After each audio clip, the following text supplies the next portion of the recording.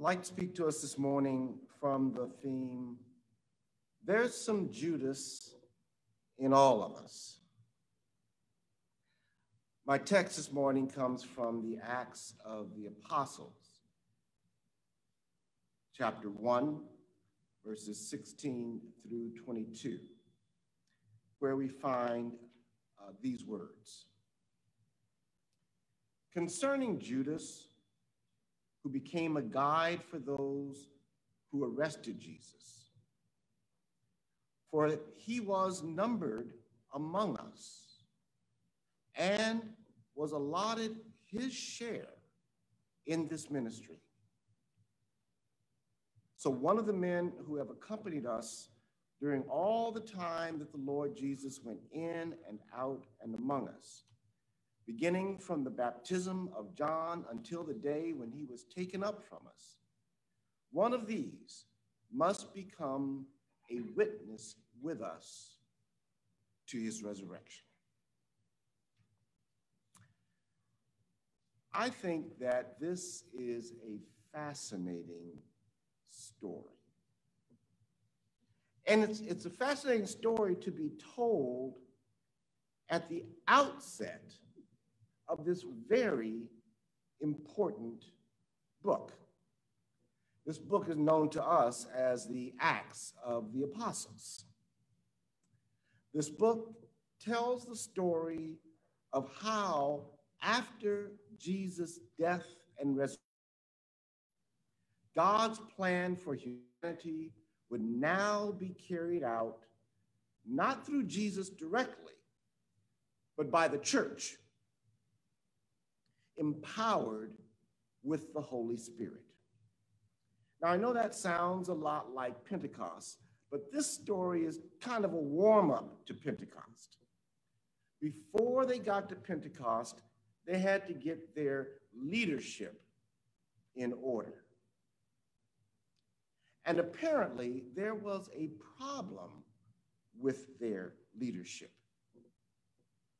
Jesus had handpicked 12 of the disciples to be leaders of the church. Handpicked by Jesus. Jesus himself interviewed all of them, and still he picked Judas.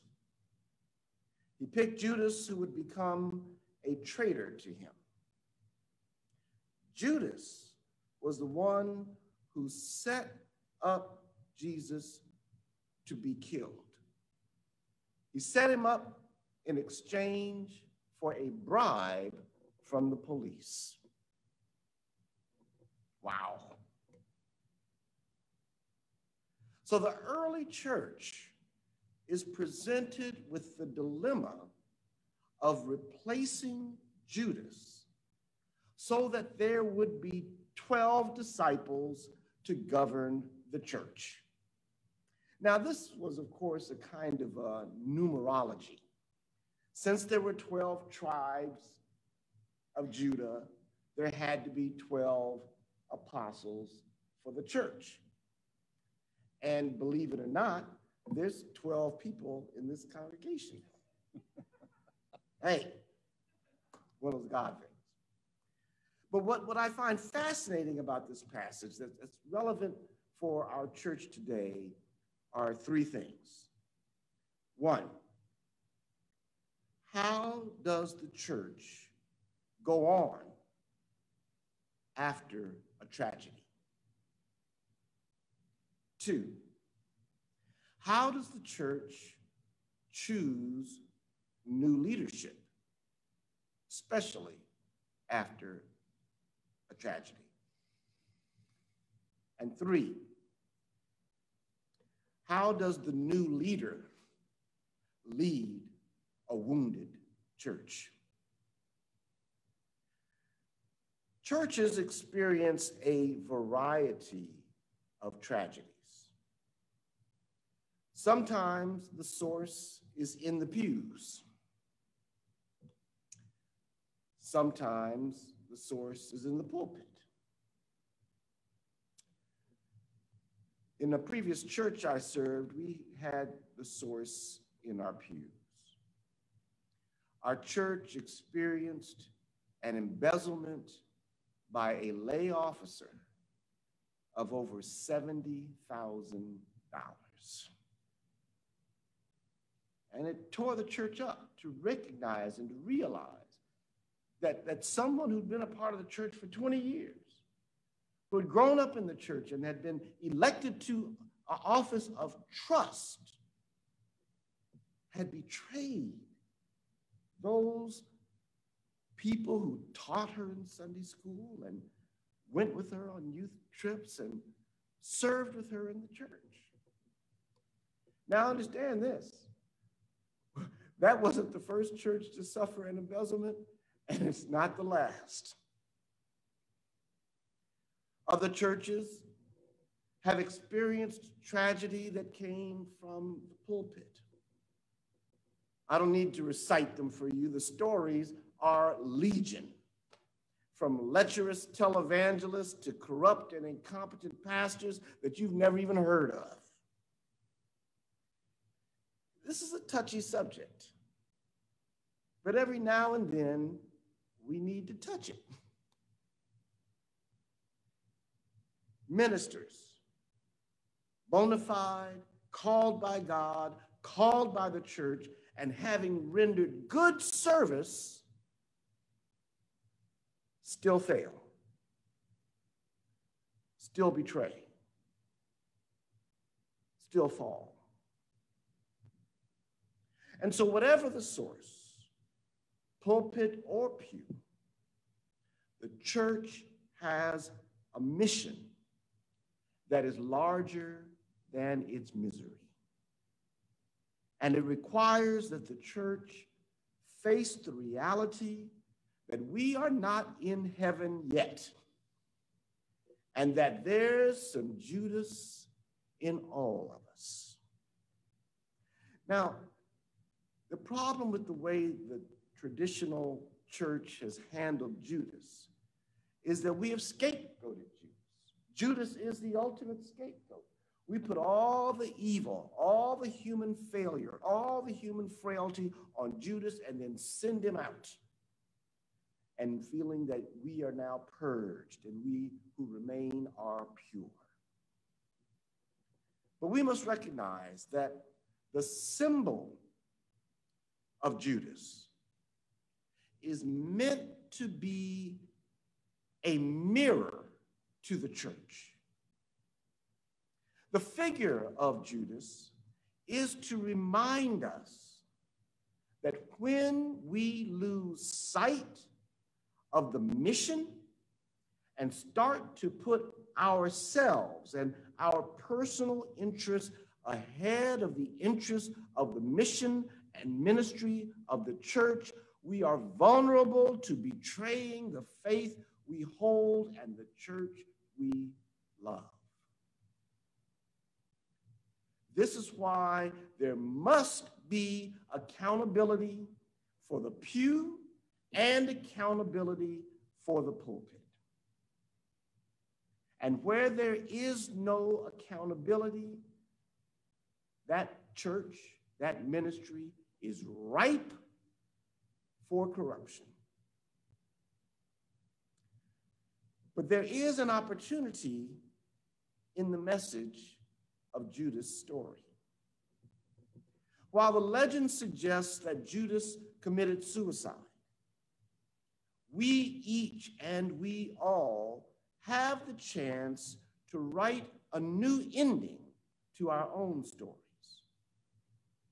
Rather than commit suicide, and I mean that also figuratively. Sometimes when people in the pew fail the church, they get embarrassed and they leave. Sometimes when ministers fail the church, they get humiliated and they leave. But rather than commit suicide, rather than abandon your ministry, rather than abandoning your church, what if we take the Judas in us and we repent?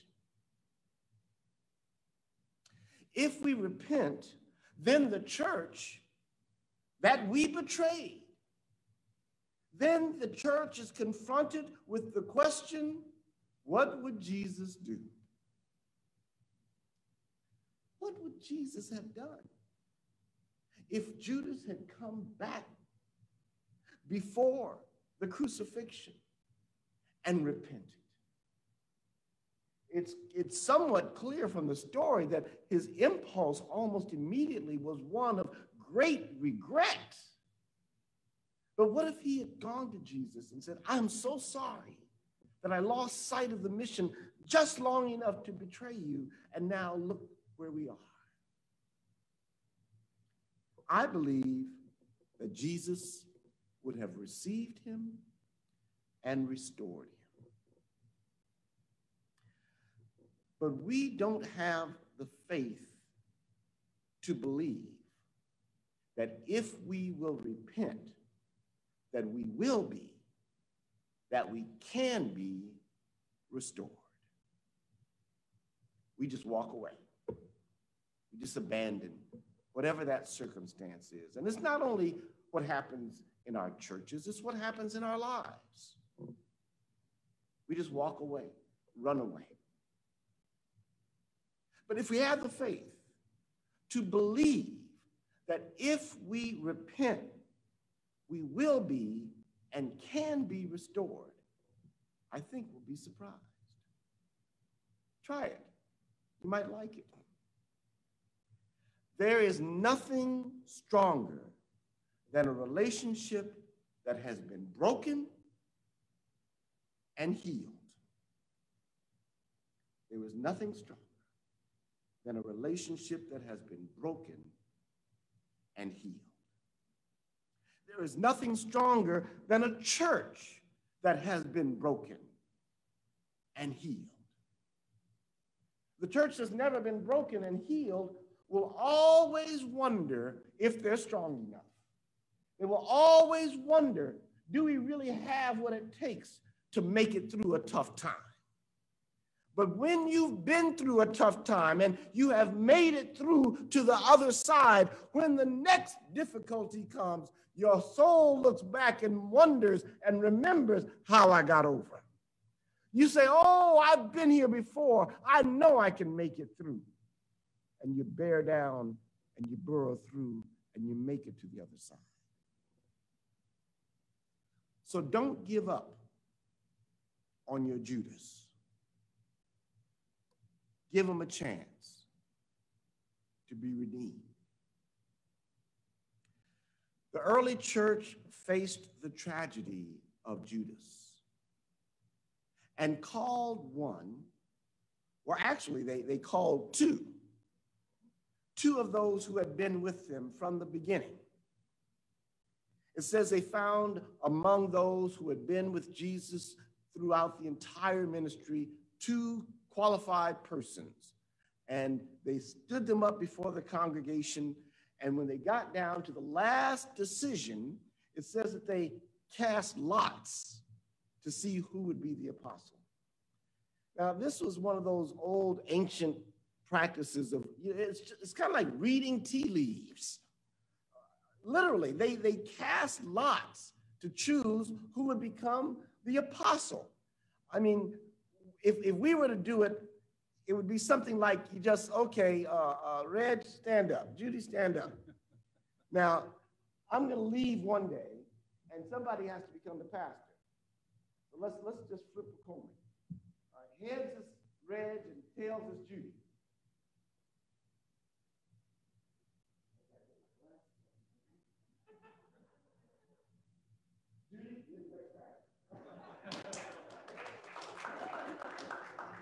They flipped a coin.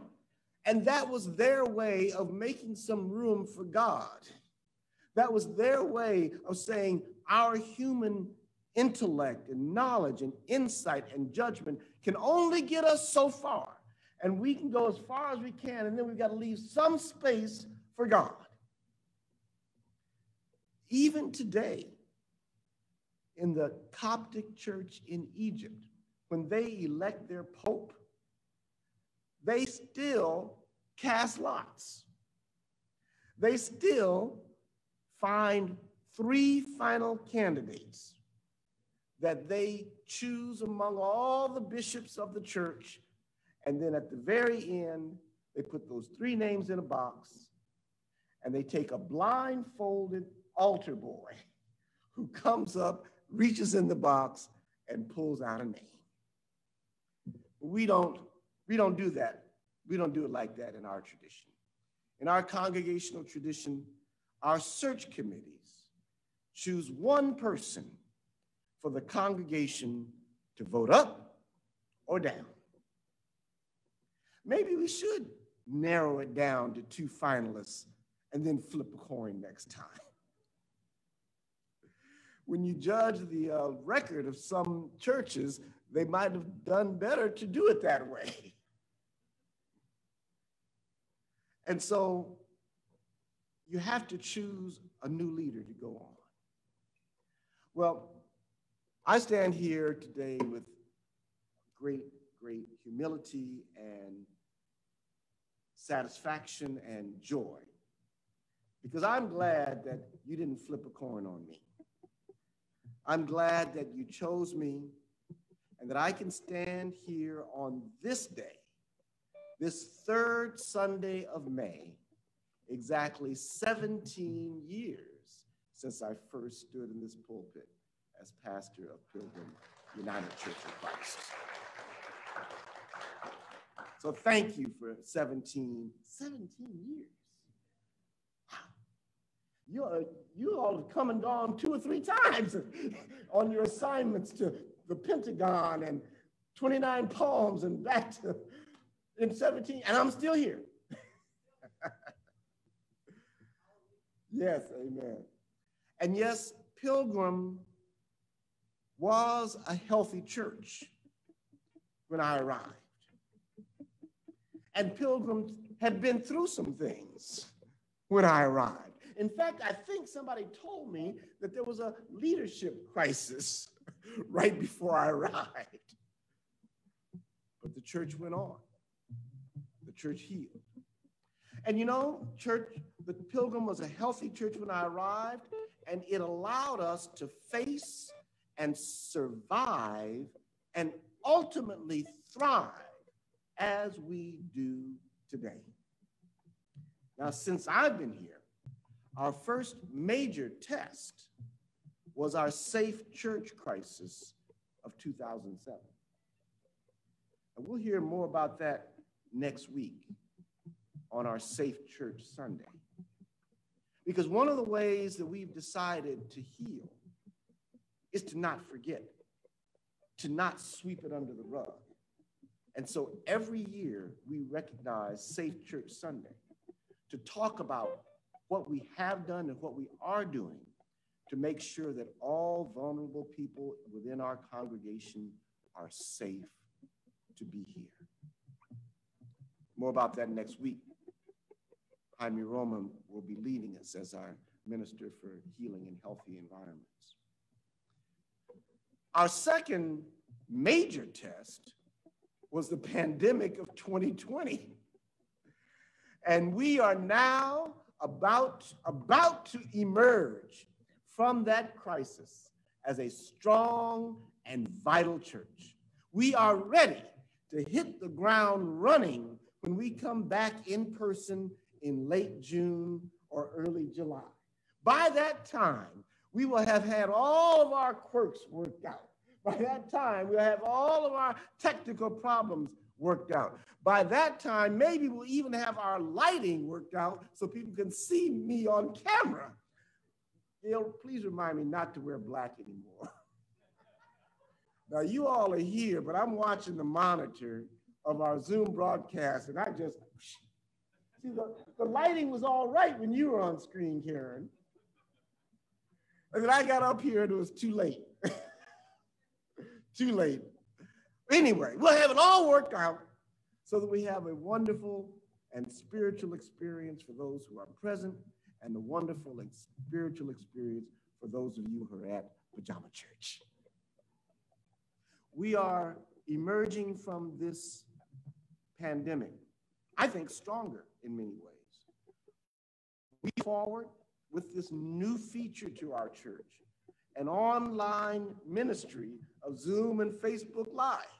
We will emerge and go on as a stronger church because we have a new staff person, the Reverend Adrian Arms, as our online minister for online ministries.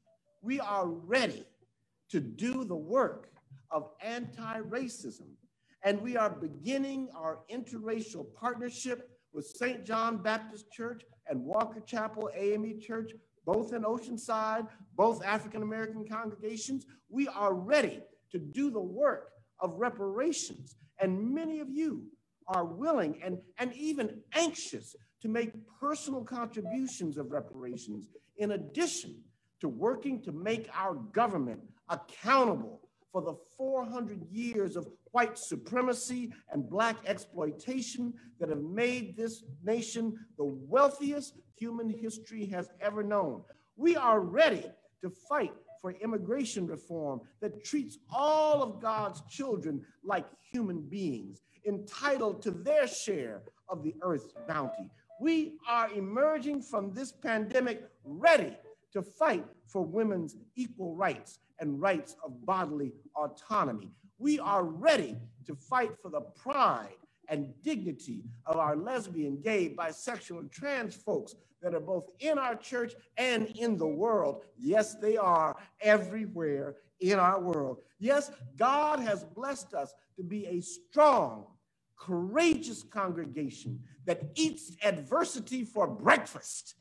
I thank God for Pilgrim Church, and I am thrilled to be part of a congregation as committed, as progressive, as loving, and as joyful, and yes, as filled with the Holy Spirit as our Pilgrim United Church of Christ. God bless you. Let the people of God say, amen.